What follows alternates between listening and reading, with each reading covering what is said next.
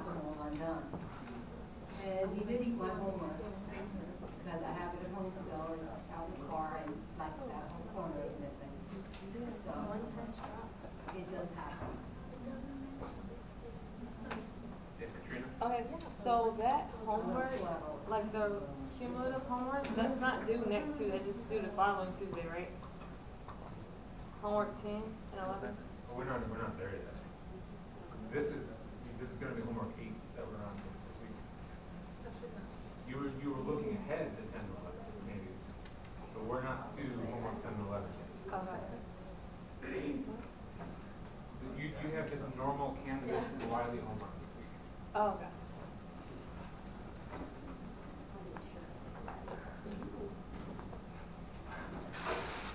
So, energy. We already talked about exothermic and endothermic reactions. And at that point in time, we said that every change, whether it's a physical change or a chemical change, has an energy change that goes with it.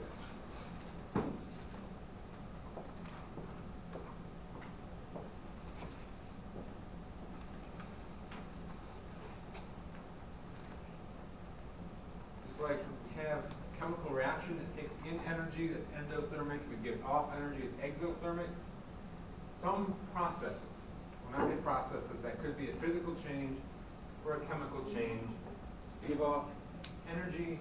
Some of them require energy to happen.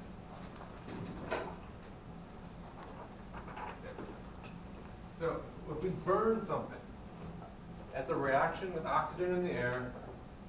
It's giving off energy, and that energy is in the form of heat. Remember the very first week of class, we looked at some pictures, we started talking about what types of energy were in those pictures. And so you know that energy comes in more forms than just heat, right? An exothermic process is something that gives off energy. It doesn't matter what type of energy it is, it's just that in terms of a reaction, it is generally heat. Okay? An exothermic reaction could technically give off light. Okay? That would be an exothermic reaction. Something that gets cold is endothermic. Again, this is another reaction. This is one of our endothermic reactions that we talked about.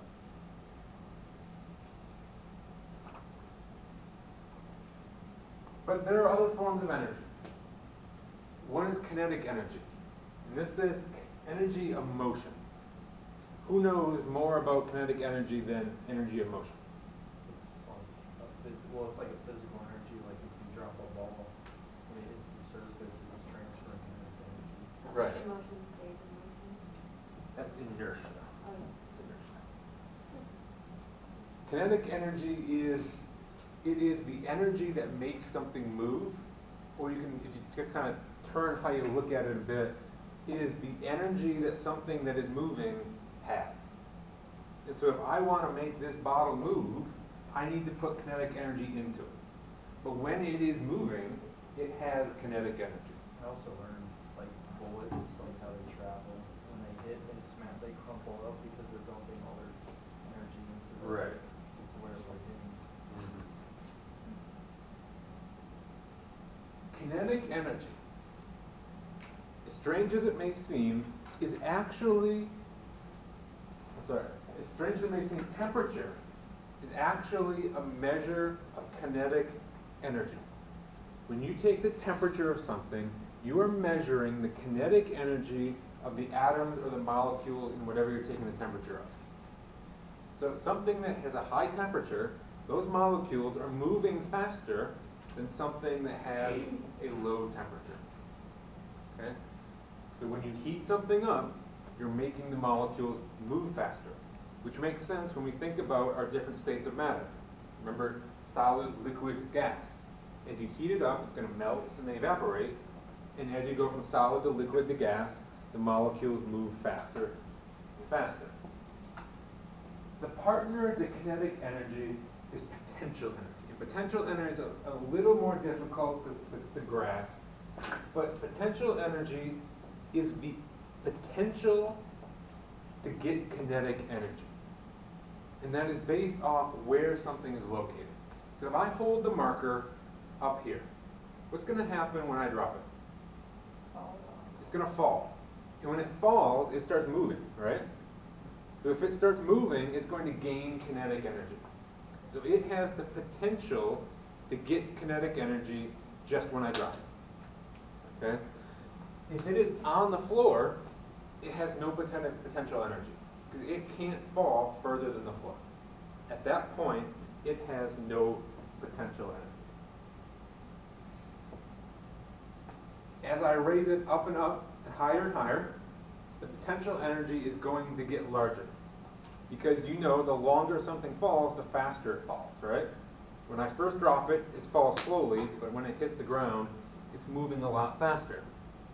If I held it up here, when it hit the ground, it would be moving even faster. So the higher something is, the more potential energy it has. Chemical energy is a type of potential energy. The energy that is stored in molecules that gets released when they react or when they burn is a type of potential energy. It's not as clear-cut as how high the marker is, or being able to visualize, if I drop this, it's going to start moving. The chemical energy is potential energy. So looking at these two pictures, and based off the universal markings of speed shadows, which of those two pairs of molecules do you think has more kinetic energy? Why do you say A? Longer trails, which somehow you know means it's moving faster. Because in reality, nothing has trails. And so why does a longer trail mean it is moving faster? I don't know, but that's what cartoons taught us when we were 3, and so that's what we know right now. Because our reactions generally deal with heat as the energy that they're using or they're giving off, we have to talk about units of heat. So heat in itself is energy that gets transferred from one thing to another because of a difference in temperatures. So if I have a hot thing and a cold thing, and I touch them to each other, which way do you think the heat is going to go? Hot to cold, right? Heat goes from hot things to cold things. So it's like a gradient? Exactly. You need to put them together, temperatures are going to come closer and closer until they're at the same temperature, right? If I put this marker in a cup of ice water, temperature of the marker is going to rise until it reaches the temperature of the ice water, and the ice water temperature is going to come down towards the marker until they reach the same temperature, and then they'll stop. In chemistry, in this class, we are going to talk about heat and energy in 2 different units. Joules, which is just a capital J, and calories, which is abbreviated CAL. Okay? 1 calorie equals 4.184 joules. That is on your cheat sheet, but you'll probably use it so many times the next week that you'll remember it for the rest of your life. To make things tricky, because nutritionists and because doctors, no matter what they want to tell you, doctors are not scientists. Doctors and nutritionists use a calorie that has a capital C instead of a lowercase c. Scientists came first, I guarantee it, okay? We came up with calorie with a lowercase c. A calorie that is on your nutrition label is a capital C. A capital C calorie is 1,000 regular calories, okay? A lot of people, and we'll do it in here, call them big calories and little calories, okay? A little calorie is that. In terms of the amount of energy in that, that's not a whole lot of energy in real life, okay? Once you multiply it by 1,000 to get to a calorie with a capital C, now we're talking about something that can really do something in real life, okay? So a calorie with a capital C is a kilocalorie. If you go to Europe or Canada, their nutrition labels might say kilocalorie. Some of them actually have joules instead of calorie with a capital C. If you see a problem, whether it's on homework or a quiz or an exam or a final exam, and it says calories, the first thing you need to do is look at that C and figure out if it is a capital C or lowercase c. Anything that we do in this class in terms of calculation will need to be the lowercase c. But if you're given it in a capital C, you just need to multiply it by 1,000 to get to the lowercase c. So 1 big calorie equals 1,000 calories, and is the same as 1 kilocalorie. So this label comes off some sort of cereal based on the ingredients: organic whole grain wheat, organic evaporated cane juice, and natural flavor. It's probably some hippie Trader Joe's stuff that costs about $10 a box. Not the kind of cereal I eat, but then look at me. Okay, this says 1 serving is 190 calories. Notice that that calories has a big C. Okay? Question is, what is the energy content in joules? Okay? And our conversion factors are there. So we need to convert 190 big calories to joules. I suggest using dimensional analysis to do the conversion like we learned the second week of the year. We have 190 calories. What unit goes down here? 1,000. What unit? Small Big calories. Big calories. We need to cancel the units. Oh, I'm sorry. No. Where do you want to go from here? 1,000. The easiest thing to do is to go from big calories to little calories. And so 1,000 little calories is 1 big calorie. And so little calories is going to come down here. What do you want to put up here? Joules. And so 4.184 joules equals 1 little calorie. That's up there. So when you do that, you'll get 7.9 times 10 to the 5th, which is 790,000. 790,000 joules. Which is why the nutritionist decided to use something much bigger than a standard calorie or a joule.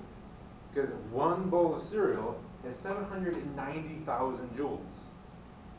You don't want to have, if you're trying to keep track of how much you eat, you don't want to be counting how many million of something that you're eating, right?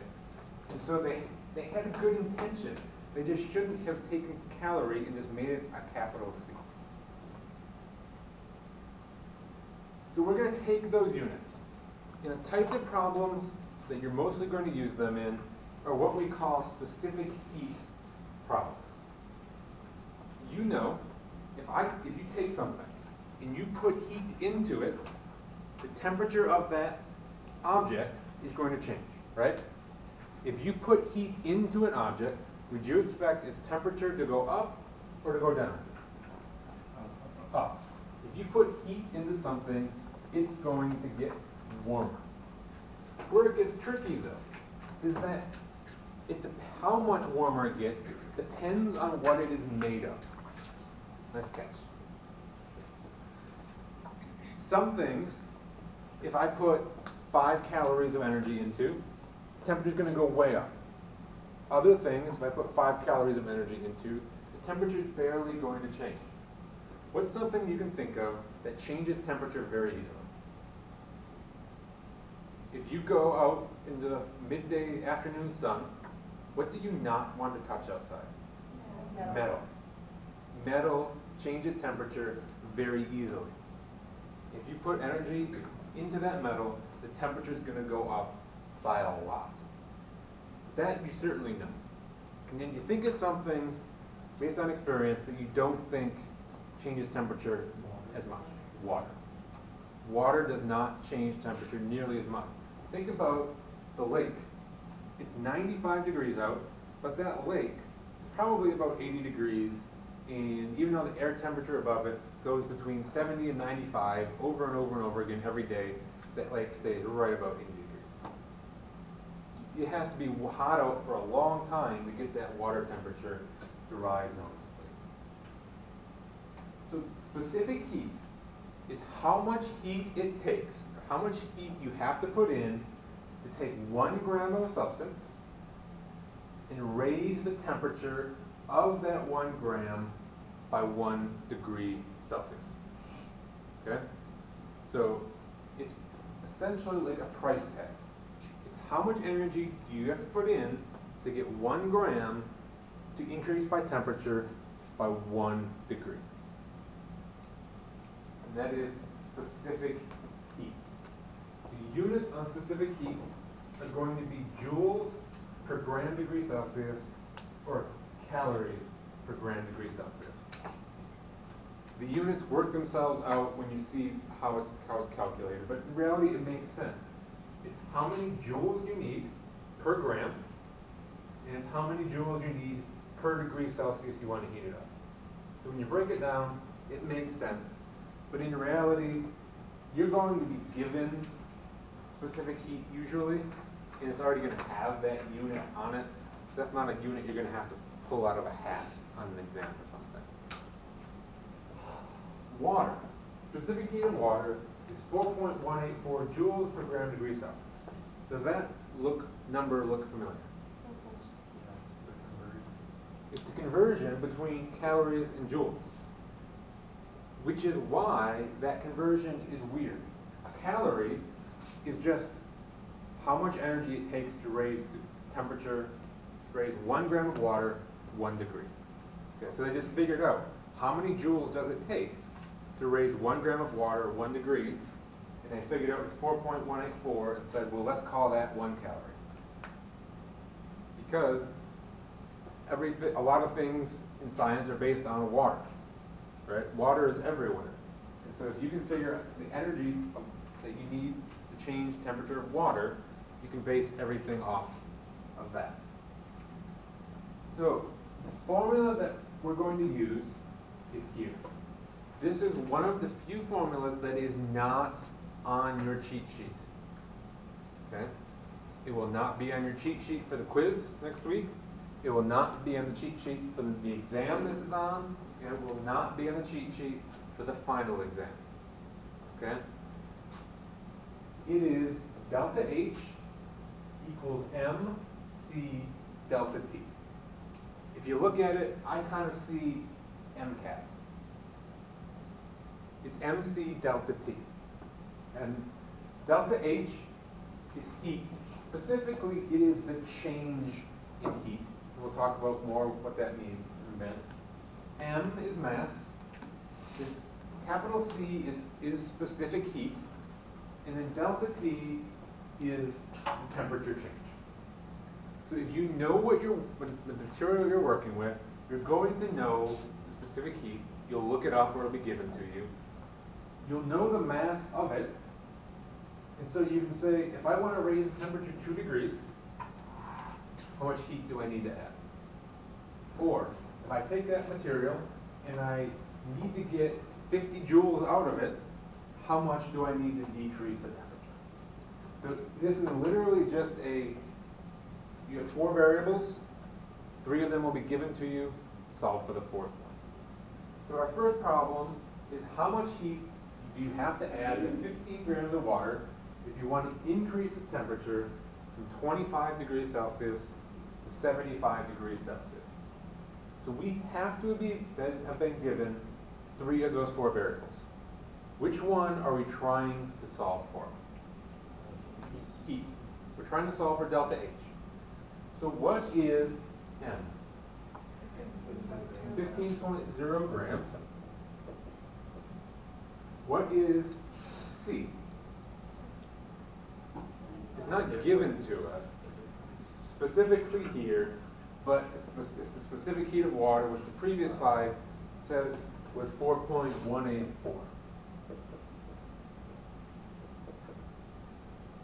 And even though we had to have it memorized for this, you would not have to have that memorized at any point. Okay. And now we've got delta T. You need to calculate delta T, because delta T is not given to you directly. It's how much, what the change in temperature is going to be.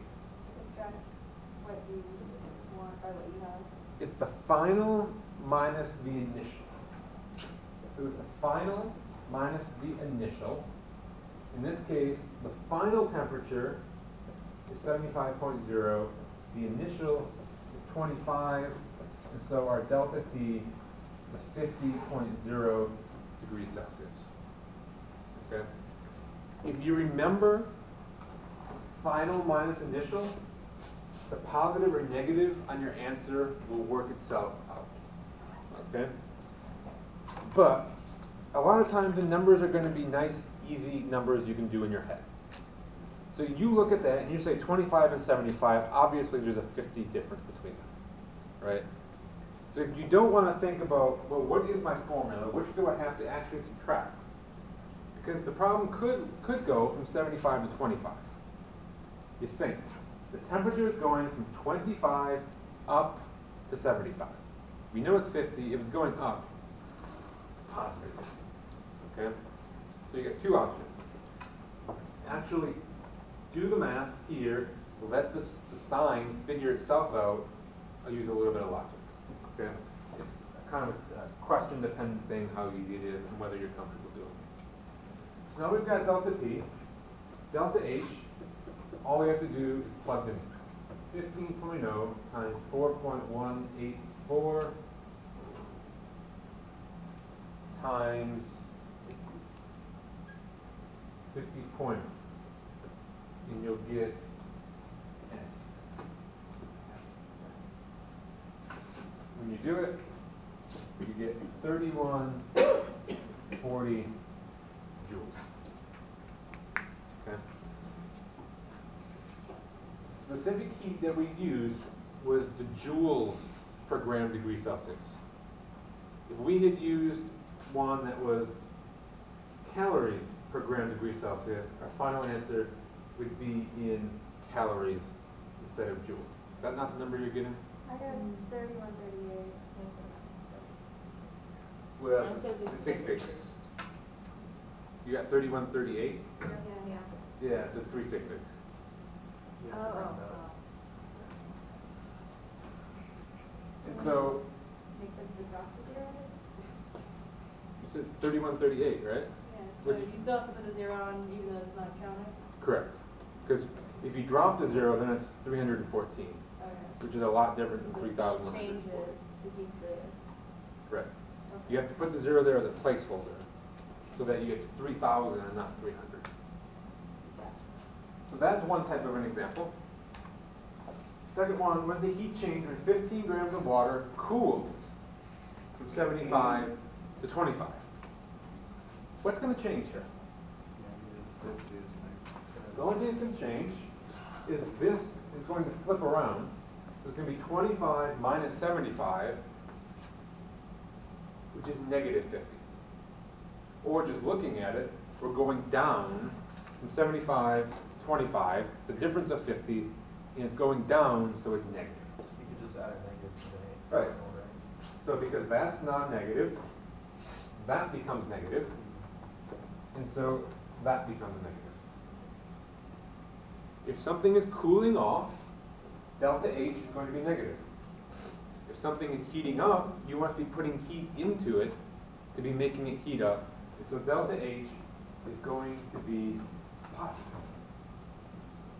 Make sense?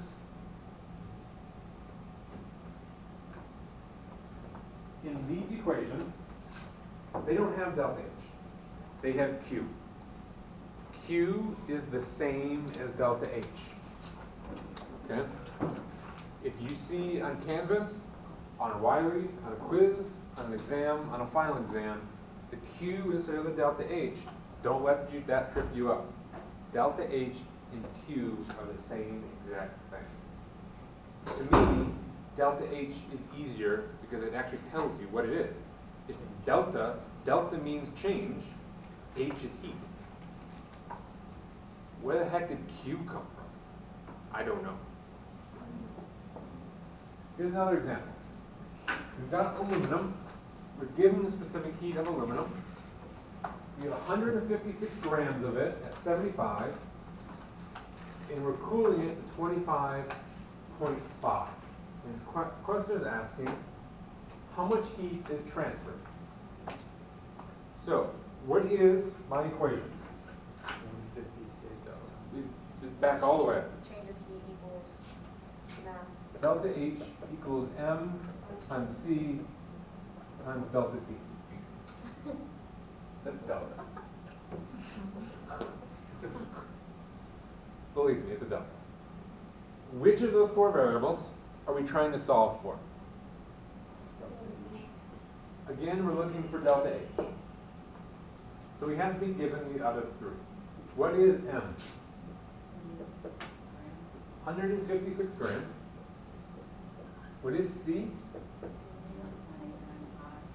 0.895 joules per gram degree Celsius. And what is delta T? 49.5, which came from 75.0.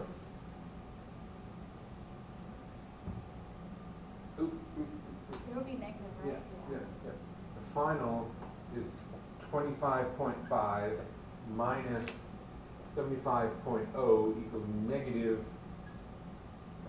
49.5. Temperature is going down, and so it's going to be negative. So we just plug them in.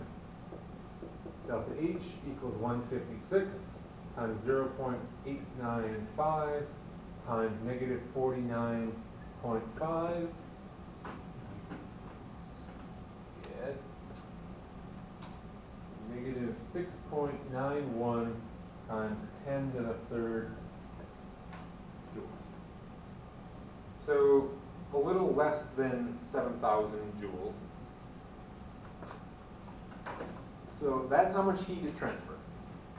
What is the sign on our Q or delta H? Negative. And what does that negative mean? It means it is losing that much, which makes sense. It cooled off, right? Something that cooled off lost heat. Now you have to think, okay? You have to think about what is really meant by specific heat. Remember, it's how much heat it takes to raise 1 gram 1 degree. Okay? So, you have chunks of aluminum, copper, and lead. All three chunks are 50 grams. So the mass of all three materials are the same. You're going to add 1 kilojoule of heat to each of them. So the only thing that's different is what they're made out of. It says, which would increase in temperature by the greatest amount.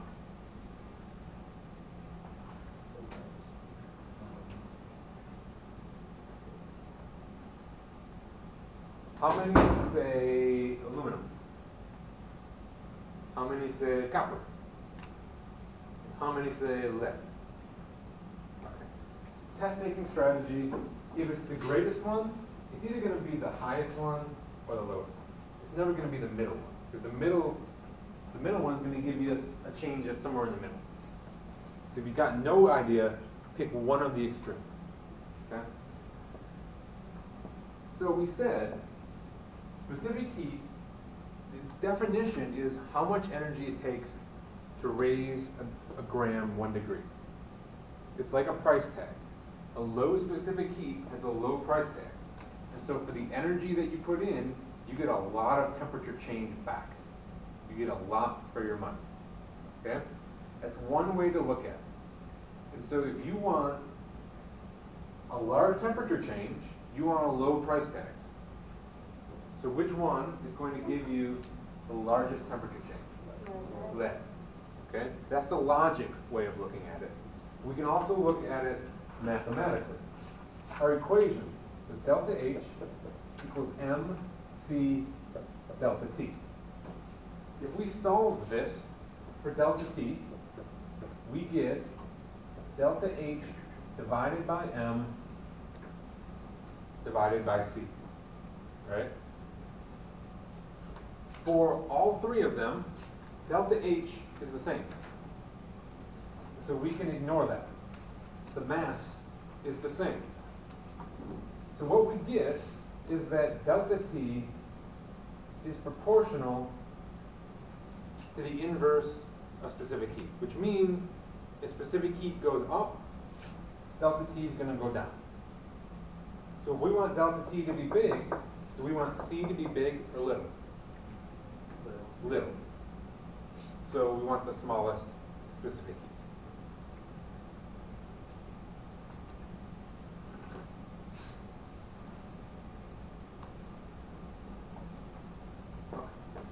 That's specific heat. Questions on that? Okay.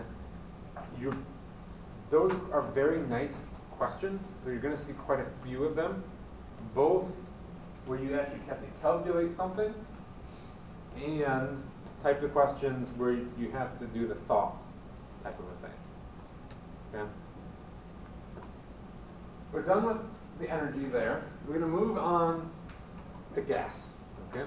We're going to talk more in depth about the states of matter. Gases, you'll see, are much more interesting than solids and liquids. Gases, I could talk for multiple weeks just about gases.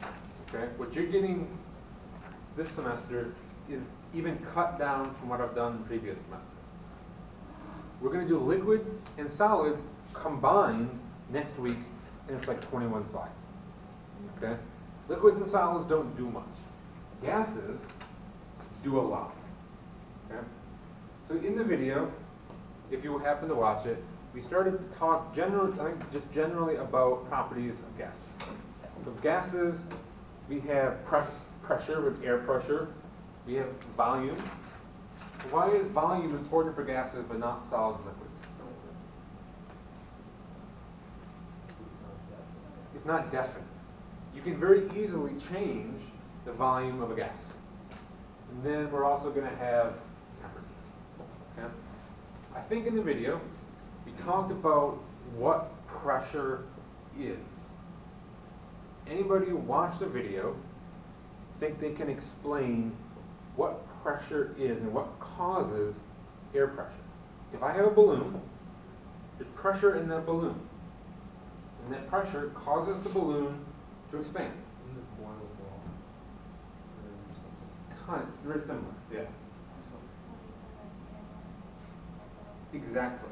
On the molecular level, it is literally just the gas molecules in that balloon hitting the inside of the balloon. And when they hit the edge of the balloon, they push it out a little bit. But molecules are small, so to fill a balloon, you have a lot of them, right? A mole is 6.022 times 10 to the 23rd. So at any given time, you have a lot of molecules hitting the inside of that balloon. And so the more molecules you have hitting the inside of that balloon, the more it's going to push out. So the pressure is just the molecule on the inside hitting the wall. It's like a scuba tank kind of. Yeah. Yeah. Put a lot of air in. Yeah. It pushes out on the. Right. If you have a scuba tank, the more air you put in, the more molecules that are in there. So at any given time, more of them are hitting the tank. If you put enough in, they hit with enough force that they're going to bust the tank open.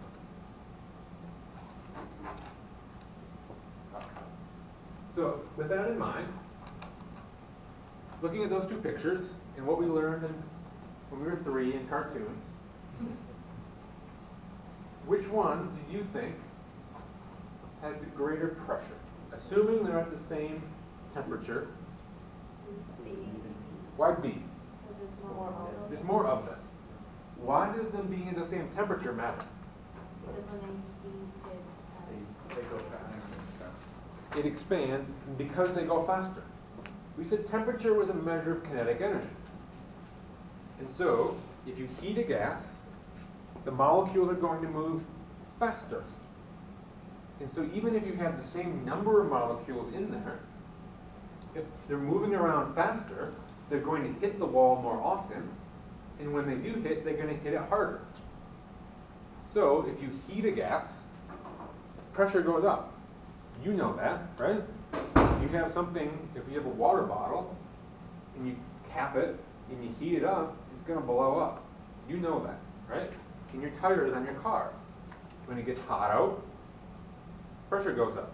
When it gets cold in the winter, you have to put more air in because it got cold and the pressure went down.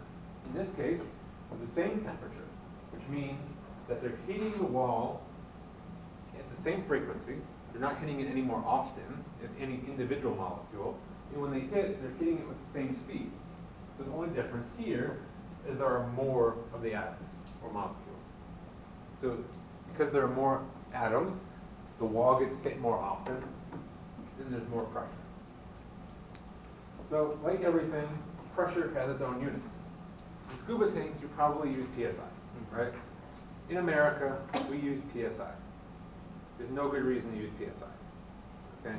PSI is hard to work with unless you're just reading a gauge and you know what is full and what is empty. So PSI is pounds per square inch.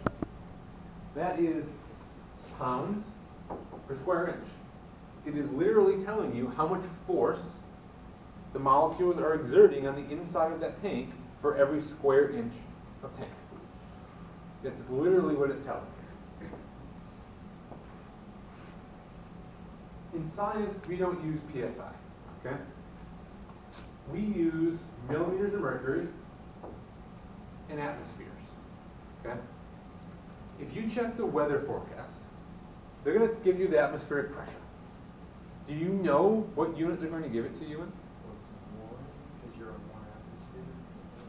We're just, even ignoring the number, just the units. When they, if you log on the Weather Channel website and look at the atmospheric or barometric pressure, what is the unit that they give you? It's not PSI. Inches of mercury. Does that sound familiar? No. You were looking it up? No. It's inches of mercury. Okay? Inches of mercury, where the heck does that come from? Right? Old barometers were literally a glass dish with mercury in them, and then kind of this upside down graduated cylinder. The higher the atmospheric pressure, the more force there is pushing on the mercury down here. And you can imagine if you push on that, it's going to force it up that glass tube. And so inches of mercury is just how many inches up the tube the mercury has gone. Is that how thermometers work, the old ones? Because it's heated up? Those are working because of the mercury actually expands. So as it expands, it has to go up. But because we're scientists, we don't use inches. And so instead of using inches of mercury, we use millimeters of mercury. Okay? We also use torr. A torr is the exact same thing as a millimeter of mercury. 1 millimeter of mercury equals 1 torr. They're interchangeable units. They mean the exact same thing. And then we have another unit, ATMs or atmospheres. Okay? 1 atmosphere is, in general, what the normal atmospheric pressure is. So that's where they made that baseline. 1 atmosphere is 760 millimeters of mercury. That's on your cheat sheet, but it's another one of those numbers that you're going to use so many times that you're not going to need it on your cheat sheet. Because a millimeter of mercury and a torr are the same, 1 atmosphere also equals 760 torr. Another unit that you will not use is pascals, PA, or kilopascals, or 1,000 pascals. 1 atmosphere is a whole bunch of pascals. So you only use pascals if you're dealing with very, very, very low pressures. So there are a number of things that we can change about a gas that are going to affect their properties. We're going to have these different things in equations. Okay? I've changed the order that I'm teaching this semester. We're going to see what happens. The way I used to do it is introduce all of the little equations first, and then do examples for all of them as we went, and then get to the end, give you a combined big equation and tell you, if you remember this one, you don't have to remember any of the little ones. What we're going to do now is we're just going to go through them all, not do any examples until we get to the end, the big one, so that if you want, you can just remember the big one and never have to worry about the little ones. We've got volume. Volume we're going to measure in liters, okay, or milliliters. It's not going to matter. You'll still see that. Either liters or milliliters. We've got pressure. We're going to use atmospheres or torr, one or the other, but in most cases it's not going to matter. And again, you'll see what I mean by that. And we'll also have temperature. This one, the units are going to matter. Temperature has to be in Kelvin. Absolutely has to be in Kelvin. If you use Celsius, you're going to get the wrong number. And it has to do with the type of conversion between Kelvin and Celsius. Do you remember how to go between them? You either subtract or add 273.15. Okay? In our equations, we're going to be dealing with ratios. Did the temperature double? Did the temperature quadruple? What happened to it? Mathematically, if you add the same number at the top and bottom of a fraction, that fraction does not stay the same. If you multiply the top and the bottom by the same number, the fraction stays the same. So because the conversion between Kelvin and Celsius is addition and subtraction, you have to use Kelvin. Otherwise, these ratios will not work. And the last thing is going to be amount of particles, and that's just going to be measured in moles. All of these equations that we're going to learn deal with ideal gases. I think the very last slide talks about what we mean by an ideal gas, but in general, ideal gas is on paper. In real life, gases aren't going to behave perfectly like these equations tell us they should. But in real life, in our setting, in our lab, it's going to be so close that we can't tell the difference between reality and the ideal gas. Where things really go haywire is at very extreme temperatures and very extreme pressures, which we can't do in our lab. This is a graph of volume versus pressure. Just standing back and looking at that graph, what can you tell me between the relationship between volume and pressure? As pressure rises, volume decreases.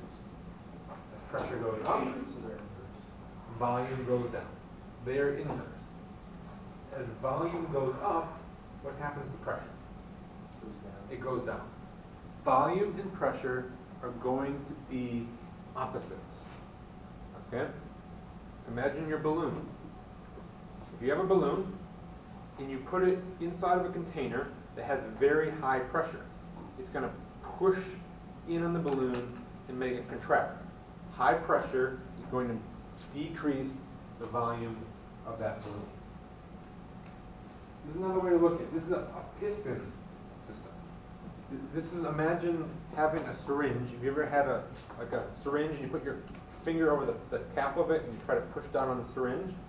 What happens? It starts to go down easily, and then it gets really hard to push. It's because as you decrease the volume, the pressure is going up. So there's more pressure pushing up on that plunger, so you have to push harder and harder to make the volume go down. So if we start in this scenario, and this is what our molecules look like in here. If we push down on that plunger, there's now half as much volume. The same number of molecules, but half as much space for them. And so they're going to hit the walls a lot more often. If they hit the walls more often, that means pressure goes up. So as you close the container, if the container gets smaller, what's in the container hits the wall a lot more often, which pushes that, tries to push that piston back up.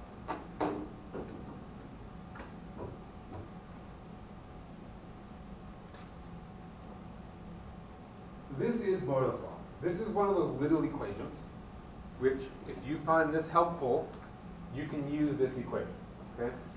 Boyle's law tells us that pressure is proportional to the inverse of volume, which is fancy math speak for saying pressure and volume go in opposite directions. As pressure goes up, volume goes down. As volume goes down, pressure goes up. Pressure goes down, volume goes up. You see the pattern, right? If you work out some algebra, you do all this math, and you end up with this equation. P1 V1 equals P2 V2. In the equations we're going to have here, we're going to have ones and twos. Ones mean before, twos mean after. So we're going to be dealing with changes, okay? We're going to start with a sample of gas with a given pressure and volume. We're going to change one of the two, and we can figure out what the other one changed to, okay? So we know the starting pressure and starting volume, and we know the final volume, we can find the final pressure. I've rearranged it for you, but you don't need that. Using that idea, tell me why this bag of lightly salted potato chips are puffier at greater volume, or are puffier meaning greater volume at higher altitudes than at lower altitudes.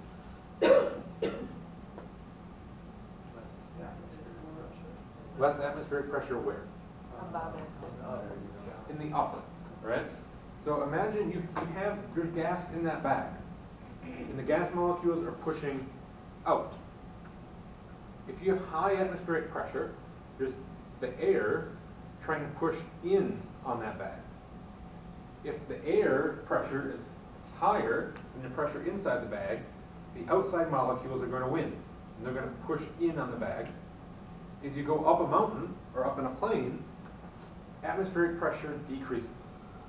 At higher altitudes, atmospheric pressure decreases. And so there's less force pushing in on the bag, the same amount pushing out though, and so the bag gets puffier. Why did I specify lightly salted potato chips?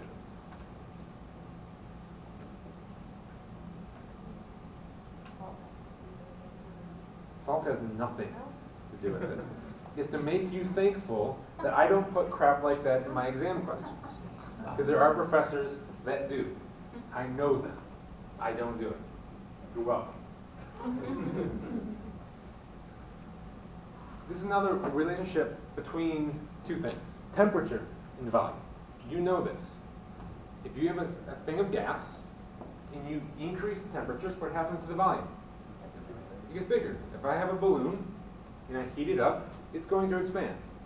If I cool that balloon off, it's going to shrink. So what would you say is the relationship between temperature and volume, assuming pressure doesn't change? Do they go the same direction or opposite direction? Same direction. Same direction. As temperature goes up, your volume is going to go up. So this is a balloon. At room temperature. Here they're pouring liquid nitrogen onto it. It makes the balloon very cold. The air inside shrinks, so the balloon shrinks with the gas. This is Charles' law. Okay? Temperature, as temperature goes up, volume goes up. If you do the math, it is completely proportional. Volume is proportional to temperature. If temperature doubles, volume doubles. If volume gets cut in half, that means your temperature must have gotten cut in half. Okay? Again, you do some math magic. This is the equation for Charles' law. V1 over T1 equals V2 over T2. Remember, T1 and T2 have to be in Kelvin. People who write exam questions like to give it to you in Celsius. You can't use it in Celsius. You have to convert it to Kelvin first.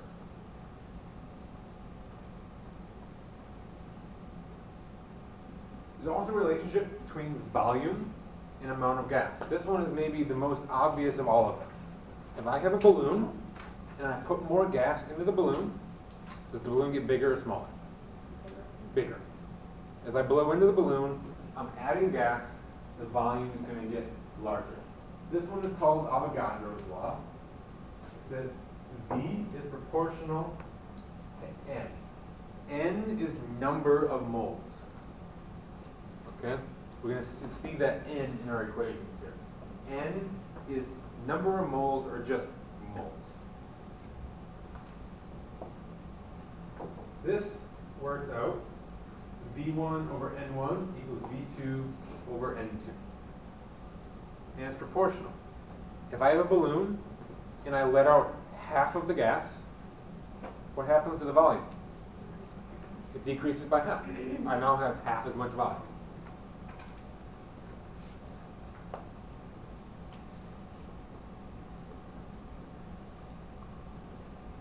A little extra side part to Avogadro's law, and it's side, but it's still important. This is something you're going to have to know.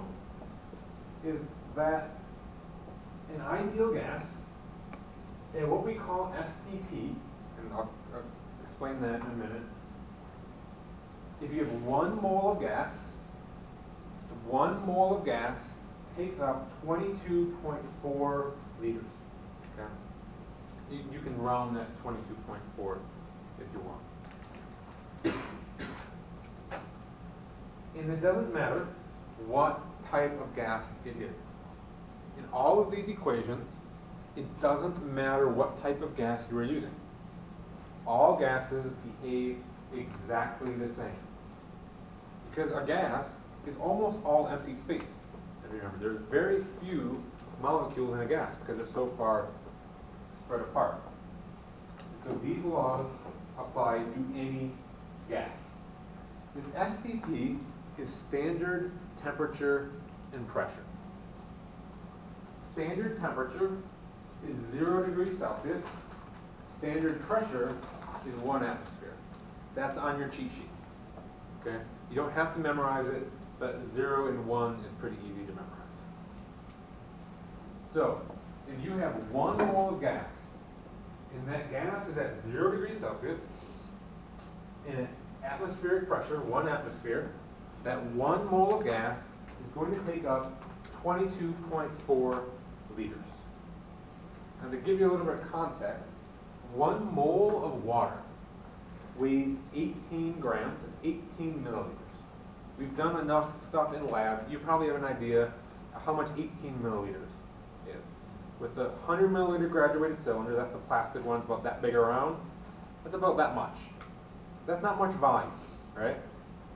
But if you take that water, boil it so that it becomes a gas, and then cool it down 0 degrees Celsius, but somehow prevent it from turning back into a liquid, condensing, that 18 milliliters of water is going to take up more than 22 liters of volume. Gases take up a lot of space.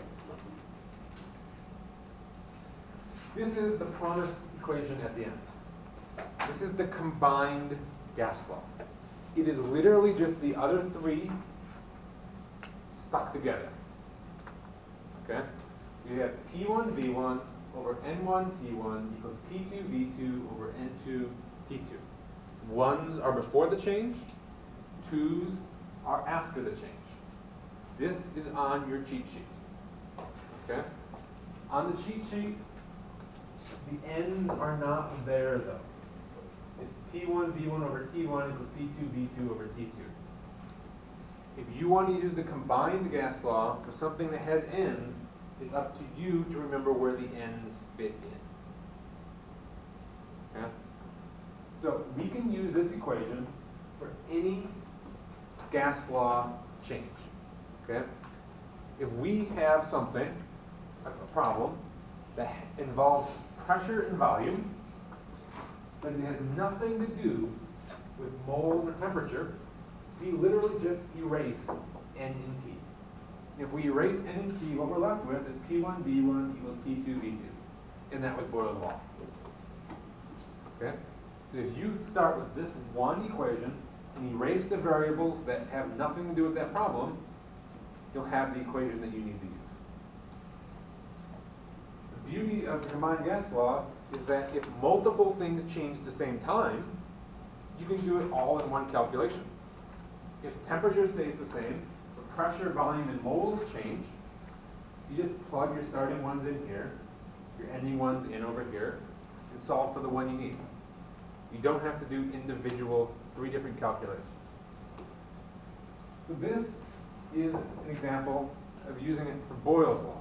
So Boyle's law, we started with P1 V1 equals P2 V2. If we go back, that's just the top part here. We have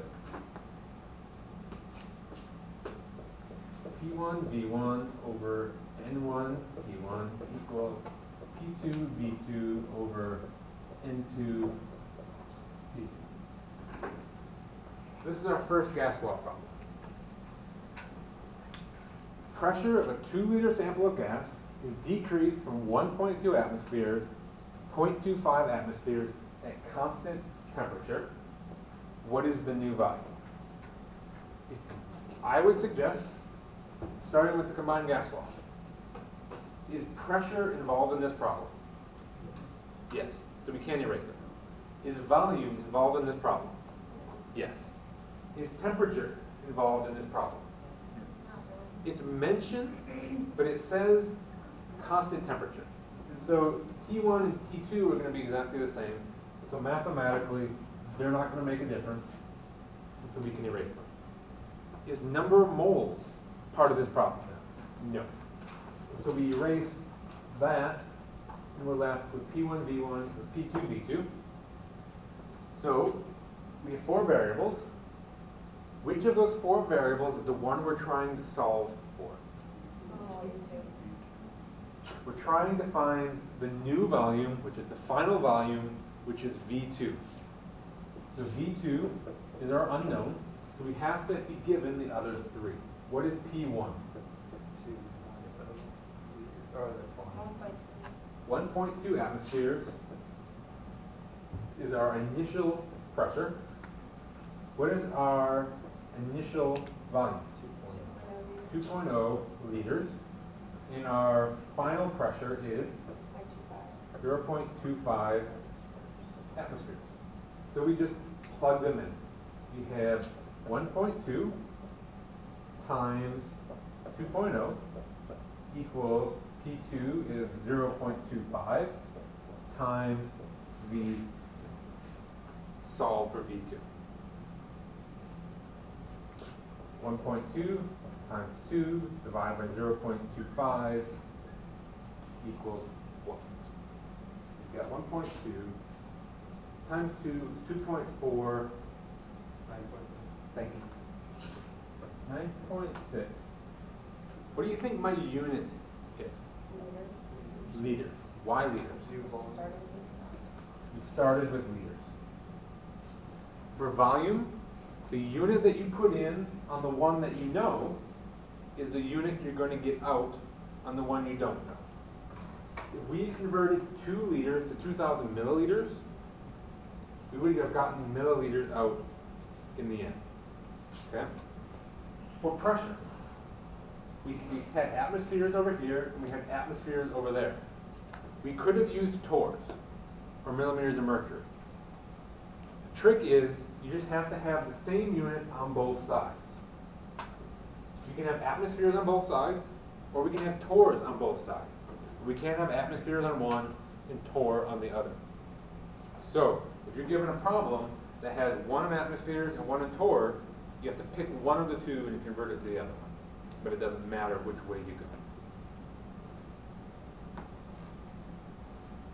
Here's another one.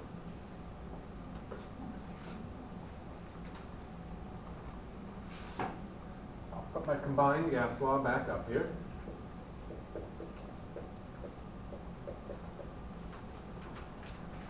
We have some carbon monoxide. It's 150 milliliters at 25 degrees Celsius. We're going to cool it at constant pressure until it occupies 100 milliliters. What is the new temperature in degrees Celsius? So, is pressure involved in this problem? No. So I'm going to erase my pressure. Is volume involved in this problem? Yes. Volume is changing, so I'm going to leave it up there. Are number of moles involved? No. So I'm going to erase N. Is temperature involved? Yes. So now we have 4 variables. Which of the 4 variables is the one we're trying to solve for? T2. T2 is our unknown, so we must know V1. What is V1? 150 milliliters. What is T1? 25 degrees Celsius. What is V2? 100 milliliters. Plug them in and go. Gotta change the temperature to Kelvin. Cannot use 25 degrees Celsius. So I'm going to add 1.5 equals 298.15 Kelvin. Now I can plug them in. Got V1, 150 divided by T1, 298.15 equals V2, 100 divided by T2. So 2, 100 times 298.15 divided by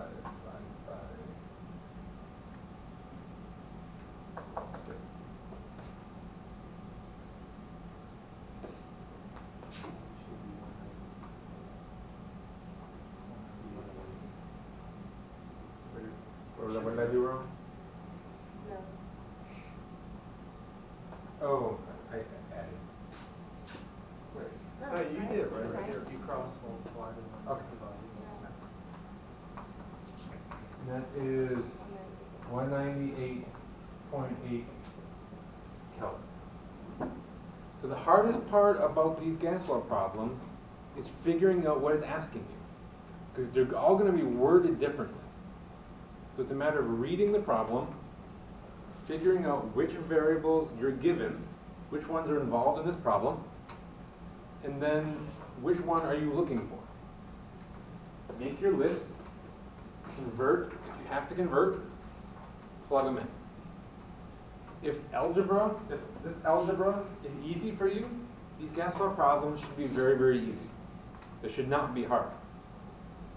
If algebra like this is difficult for you, you want it to not be difficult for you, okay? That is your biggest thing here. I see so many people do this right, and then they can't solve for a variable, okay? And so make sure you know how to do this algebra. Yes? Since you have it on the slide, since you started with Celsius, do you have to convert it back to Celsius, or is the Kelvin okay to leave it like that? Oh, questions specifically says, what is the new temperature in degrees Celsius? So yes, we did have to convert it. So we subtract 273.15 to get negative 74.4. Thank you.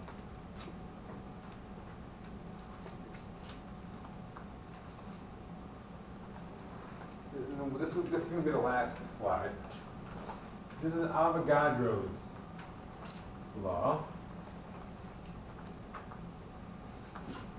We've got P1, V1 over N1, T1 equals P2, V2, N2, T2. Is pressure involved here? No. So I'm going to erase pressure. Is volume involved? Yes. Yes. So I'm going to leave V. Is N involved? Yes. I'll leave that. Is T involved? No. So I'll erase T. We've got V1 over N1 with V2 over N2. Which of the four variables is the one we're solving for?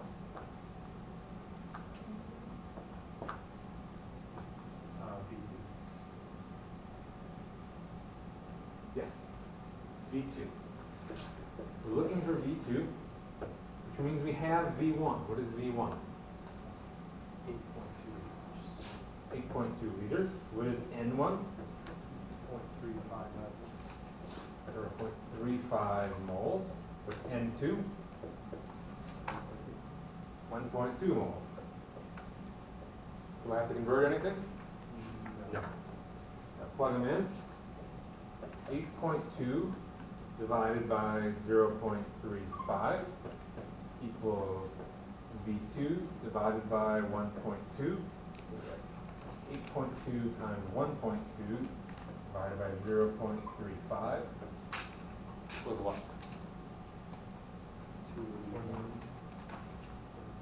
281?